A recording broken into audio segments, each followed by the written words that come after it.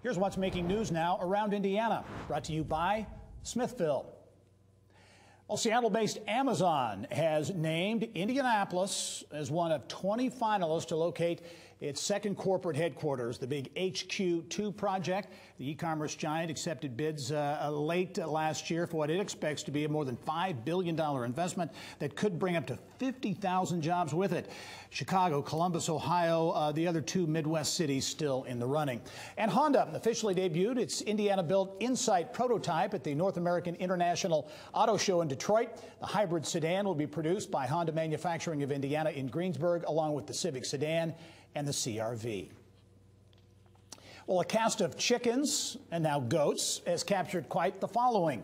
The TV series Coop Dreams is in its fourth season now, and Coops for Troops, its latest TV venture, is highlighting the healing power of chickens on veterans and the military families, continues to grow as well.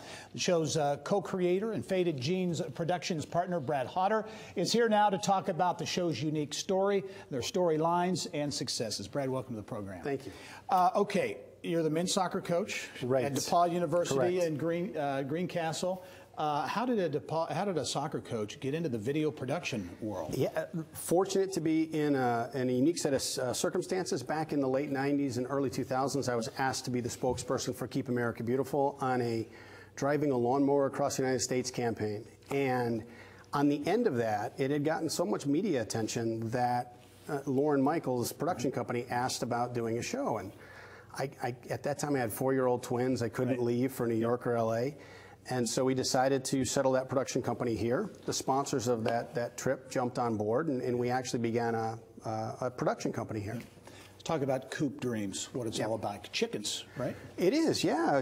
When you're serving in this role of spokesperson for a charity that talks about sustainability and recycling, it gets into you, and you have to really kind of reevaluate your life. And so one of the things that I needed to do is I wanted to get off the grid, try and find a healthier lifestyle, grow my own food, and couldn't really find the resources to learn about raising chickens, goats, bees. And we had this idea about putting this, that we can't be the only ones that are struggling to find this out. So we had the idea of this show, and we're very fortunate that Discovery gave us airtime. Yep. So you got that, and now in its fourth season, so you're getting a lot of traction there. But Coops for Troops, which is a new venture, started out as an idea maybe to do a show segment. The therapeutic value, if you will, of chickens really turned into something special. Yeah, it's crazy. Who would have thought of that? But we were down, we had a shoot for Coop Dreams down in Austin, Texas, and we were taken to a nursing home that used chickens as therapy animals. And we started to see how both the chickens and the residents benefited from this relationship. And as we looked into it, we found that with autistic children, it was very impactful, and that chickens can relieve loneliness, depression, PTSD, and that immediately leads you to the military. So we started it as a segment within Coop Dreams, giving away a chicken, a coop, and supplies to a worthy veteran. And the response was so great that it became its own show. And we're very fortunate that our partners, Neutrino, Troy-Bilt, have jumped on and said, yes, we believe in that. And we actually shoot our 10th one tomorrow here in Indianapolis.